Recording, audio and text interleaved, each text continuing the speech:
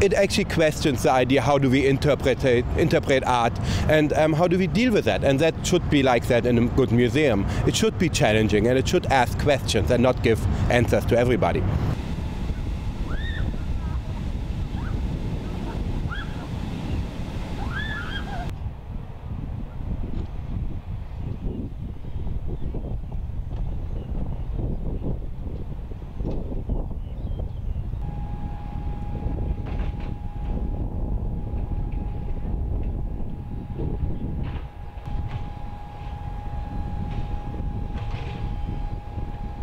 The biggest challenge is wind, actually, because they only work in a certain wind speed, and at the moment in Hong Kong we have a few storms, so sometimes you have to inflate them and deflate them, and it becomes a performance. That permanently things are up and certain things are down.